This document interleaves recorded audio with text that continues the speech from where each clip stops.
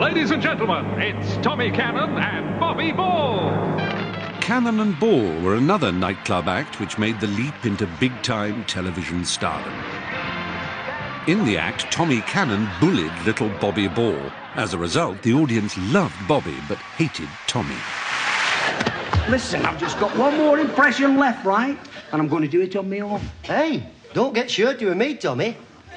I've done a bit, you know. What? A bit of that typhoon.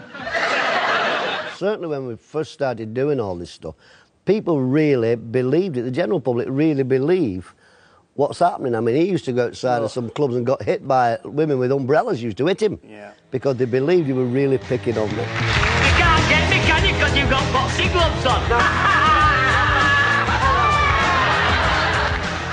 The formula worked. Tommy hit Bobby and Cannon and Ball hit the big time. We had a Rolls Royce, we had a lot of money, we had a board. We just... Listen, we're two lads from Oldham. You've got to think about it. If we get a grand in our pocket, blimey, you spend it.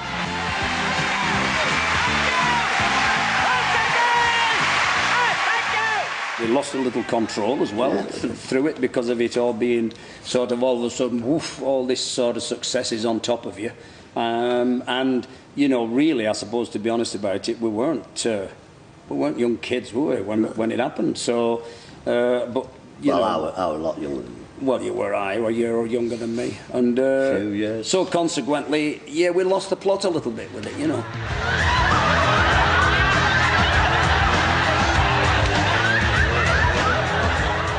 Bobby Ball became a comedy superstar. Women loved him and the money was pouring in. But the lifelong friendship with Tommy began to fall apart.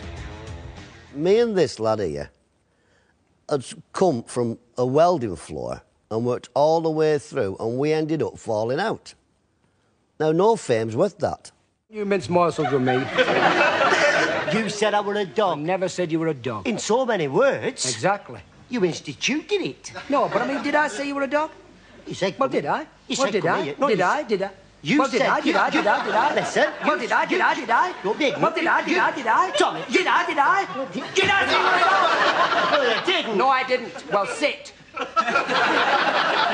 fed up of you now, always arguing. Go on, get off. Bournemouth was one of the worst summer seasons, I think, that we could have possibly, as I remember, Bournemouth backstage was a long corridor, and Bobby had one dressing room at one bottom end, I had it at the top end, and if we passed the corridor, and we literally had to turn side by side to pass one another, if you like, and we wouldn't even speak to one another.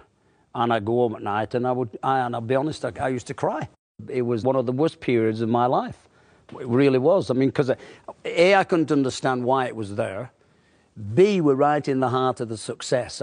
We couldn't want for anything else at that particular time in our lives. And for some reason, we're not getting on.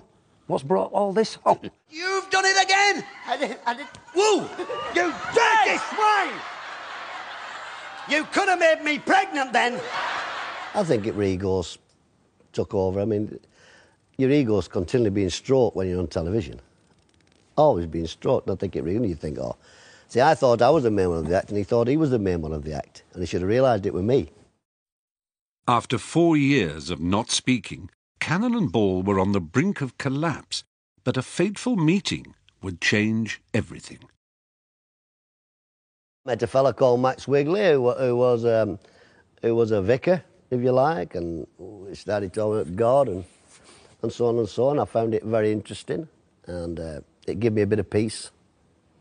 And I started looking at Tom, and I looked at him in a different light, because I started seeing the good in him and not the bad.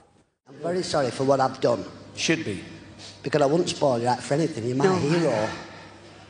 You're a leg end to me. A leg end boy. Legend, not a leg end. Tommy Cannon also became a Christian, and they now regularly tour with their gospel shows. I want to thank you, Lord. Because we know double acts that didn't get on and went the full career not getting on, and the public never knew. We've been honest about ours and said, look, we didn't get on for 4 years, and it's fantastic now that, you know, we went in Armslev to get me out of here together, and we do shows together, and we're here. Not as young men anymore, but we've been through all that, and it's great at the end of your career to say, we went there and we came out of it, and we did, for whatever reason. We hated one another. Now we love each other.